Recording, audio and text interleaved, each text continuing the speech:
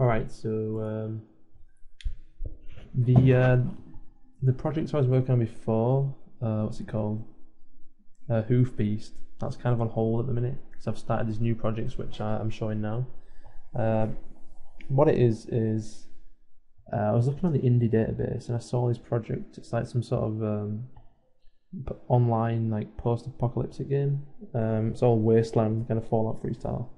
And I saw this concept art of this weird sort of mutant guy. I'll put the link in the description box. But I don't know, if I thought it was kind of cool, and I decided just to model that instead. Just it's gonna, I mean, the thing about the Hoof Beast is, I think when you work on a project and you leave it for like a few weeks or something, you just lose all motivation to sort of work on it. So I don't know. When I open the project, I just feel all empty inside and stuff. So I can't bother to do that anymore. So I just decided to start a new project and just sort of invest my time in something else instead of just doing nothing. So yeah, I'm just blocking in some anatomical landmarks. Got my reference on a second monitor, which you can't see on this video. Always have reference up when you're working. But yeah, it's pretty much started off with a base mesh from Zbrush, some sort of standard male kind of guy, and I'm just sculpting some sort of exaggerated muscles on there, trying to make it kind of human looking to begin with, and then start to make it all mutant style, which I'm doing now. Just adding in sort of like that weird arm that the concept art and stuff like that. But yeah, I mean, this stage, the very first sort of hour or two on the model, you really just want to be focusing on big details and getting big forms sort of accurate. Don't worry about, the tiny sort of micro details. Just sort of sculpting, the big anatomical landmarks, which is pretty much what I'm doing now.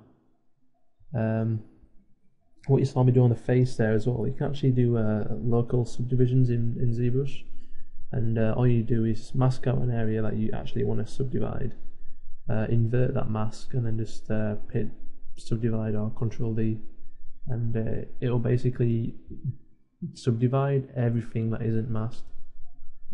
So it's just pretty cool to get in extra detail in specific places like the face. Subdivided it there. Now I'm just going back in, just adding some more detail, some more sort of bolder lines and stuff. Carving out that sort of, he has kind of like a weird strap around his arm, and all the muscle and stuff is bulging around it, so I'm just getting that sort of in place there. Again, just literally being really rough, being really sort of vague with the brush. The only brush I'm using on this so far is clay build up to do this. It's a real nice brush, but I'm blocking in on that. Yeah, just trying to get the muscle groups really defined. I want to make him really sort of, I don't know, really eccentric looking, because he's an enemy, he's a mutant, so the more interesting he is, the more sort of exciting he'll be to fight against in the game. So just trying to make him look really cool and stuff. Yeah, that's pretty much it really, but really sort of take your time on this sort of stage of the modelling. Don't try and rush this part, because it is probably the most important bit, to be honest. Getting all the muscles right and all the big sort of areas. It's when you subdivide and you go into a higher poly count, it gets harder and harder to push around the polygons and make them look good. So really take this seriously, get good reference, and everything will be alright. Yeah, the funny thing about the base mesh that comes with Zbrush, I think it's called Nick Mail or something. There's actually a subtool, the skull, underneath the head. So I'm just using that as a sort of underlaying kind of detail on this model. I'm going to have like the skull poking through his skin, have it all sort of wrapping around the skull and stuff. So it's going to look pretty brutal. So I'm just compensating for that, as you saw, sculpting there. I'm just getting some pants in now. I did a video on this process, which I did.